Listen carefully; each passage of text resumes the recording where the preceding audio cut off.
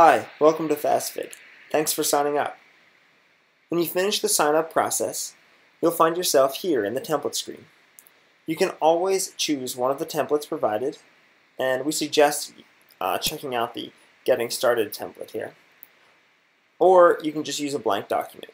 You can always get these templates back, and you can erase, edit, delete whatever you want, and it won't matter. You can get that template back just by pressing New, and everything is back where it was. Now, I'll start with a blank document. There's a lot of options and a lot of capability inside of FastFig.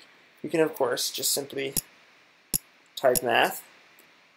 I hit enter to solve there. You can use the on-screen keyboard. You can type.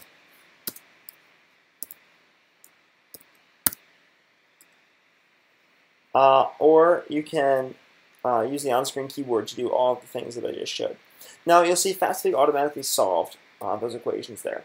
You can also avoid solving by simply pressing Shift-Enter, and that avoids the solving maneuver.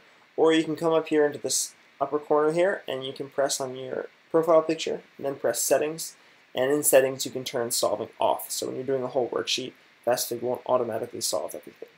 Now there's a lot to show in FastFig, and we'll get into that in some future videos. But feel free to explore the search functions bar down here. It'll show you all kinds of different functions that we have. You can always press the graph button up here, the photo button to add photos. If you're using the Chrome browser, you can actually use your webcam as well. The video button there, just copy and paste URL links into there, and you will be able to have interactive math documents. And of course, a really important part of FastFig is sharing. You can always press the share button right here to email, Facebook, tweet, embed, or copy and paste the direct link using whatever medium you like. Now, one final little tidbit is that math and text cannot go on the same line. So if I type words here, I cannot do math on the same line. Just press enter and do math on the line just below.